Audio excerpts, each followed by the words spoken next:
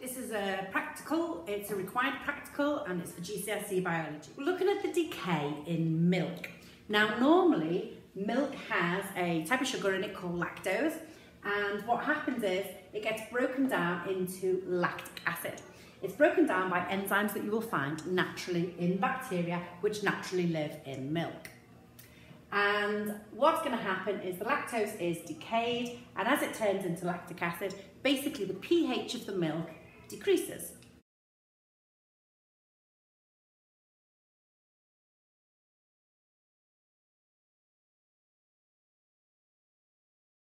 So we're going to investigate the decay of milk at different temperatures. But we need to be clear what are our independent variables and what are our dependent variables. Well, if we're changing the temperature is what we're controlling, so that's our independent variable.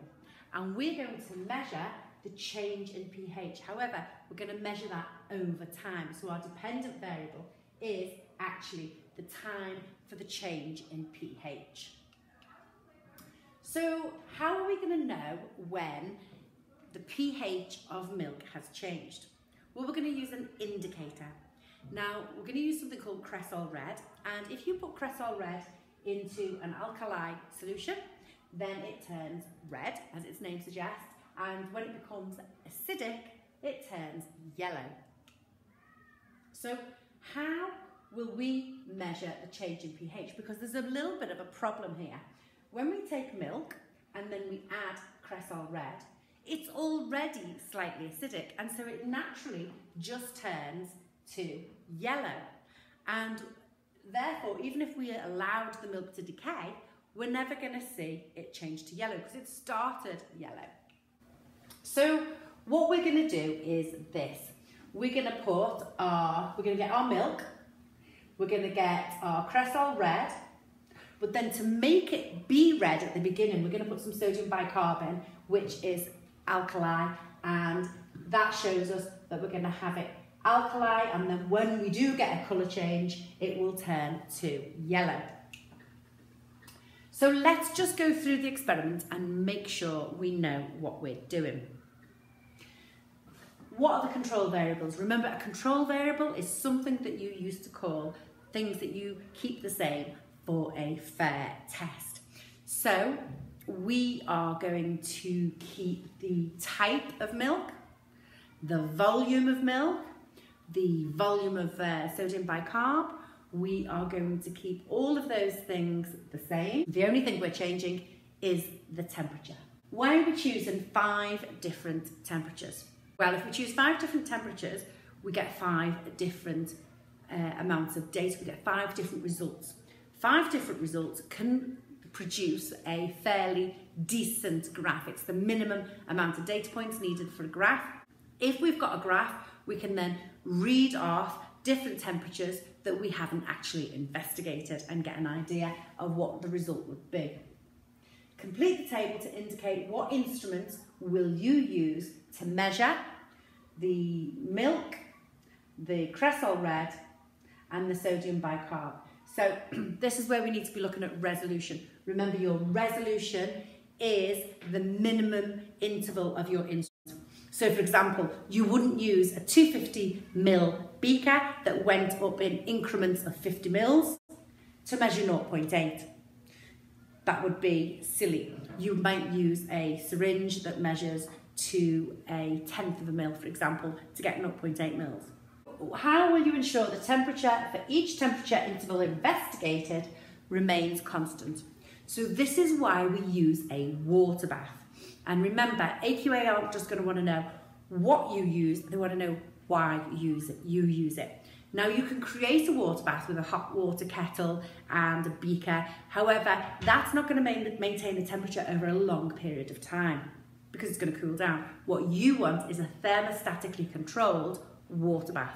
So if the water gets too hot, it monitors it and it reduces the heating setting so that it comes back down and it maintains it within a range.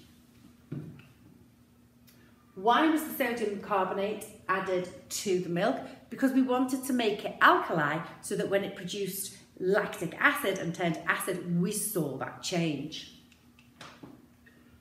Describe how a preliminary investigation found that 0.8 mils of bicarbonate was needed. Well, we actually did have to do a preliminary investigation, and what we did was we put the Cresol red in with the milk. It turned yellow, and then drop by drop we added sodium bicarb until it turned to a red colour, and then we knew that was the minimum amount needed to make it look red, so that as soon as it started making fatty acids, lactic acid rather, it would turn yellow. What was the range in this experiment? Well, we are going to use 10 degrees, 20, 30, 40 and 50. How did we choose this range? Well, we know that it's enzymes in the bacteria that are creating the lactic acid. They are responsible for the fermentation of lactose. We know that the bacteria are going to be destroyed at temperatures above 50, and so basically we don't want to use any of those temperatures. It's pretty much going to be a waste of time. We went down as low as 10 because even at 10 degrees, I think the time taken for the milk to turn from, the milk with the Cresol red to turn from red to yellow is going to be a few days. So when we're looking at a range for an experiment, we're looking for something that's going to give us different results, but achievable in the time that we've got in our laboratory session.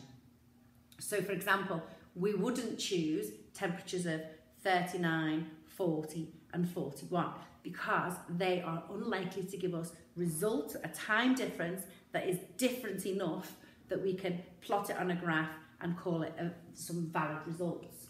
How can you make your experiment more reliable? Well, reliability is ensured by repeating your experiment. How does that ensure it's reliable? With more than one result, you can take a mean, not an average, because there's 3 types of average. You can take a mean. You can notice anomalous results and choose to repeat those again to see if they give you the same value or if they are truly anomalous. How could you make your experiment more accurate? Accuracy is achieved by getting closer to the true value. So when you found, for example, that the quickest amount of time for your fermentation to happen was perhaps between 30 and 40 degrees, what you can actually do is then repeat the experiment, but instead of using 10 degrees, 20, you might choose to use 30, 32, 34, 36, 38 and 40.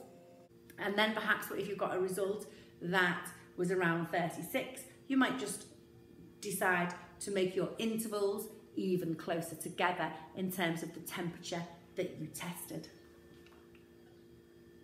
And that rounds up practical 10. So just to recap, at 5 different temperatures, you're going to take 5 mils of fresh milk. To that, you're going to add 0.8 mils of sodium bicarbonate to make the milk slightly alkali. Once you've added that to the milk, you're then going to add 1 mil of Cresol red, shake it up, and then you're going to leave it at a different temperature, 10 degrees, 20 degrees, 30, 40 or 50. You're going to time how long it takes before the milk with the Cresol red in it, which does actually appear red, turns to a yellow colour. Don't forget to label all your glassware with a permanent marker. And here's another way, if we had time, we could measure the production of lactic acid. Because what we can do is we can slowly measure the pH using a data logger over time. Here we've just rinsed the data logger, the pH probe, with distilled water to make sure it's clean, and we're placing it in the milk that's been fermented. As you can see, the reading on the data logger there is about 4.3. It's oscillating around 4.3. I'm going to rinse it again.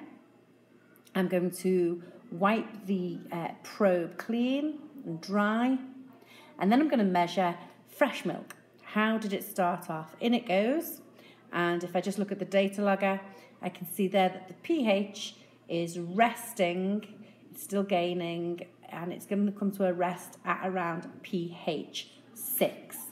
This would be perhaps a more precise way of measuring the change in pH over time. Of course, I mention that because the apparatus and techniques are the drivers behind the practicals, not the practicals themselves. So you'll see for this one, for apparatus and techniques, 1, use of appropriate apparatus to make and record a range of measurements accurately. Now, clearly, even at Key Stage 3, you'd be able to suggest apparatus to measure length, to measure area, mass, time, and temperature, even volume of liquids. But would you know how to choose apparatus to measure the volume of gases and to measure pH?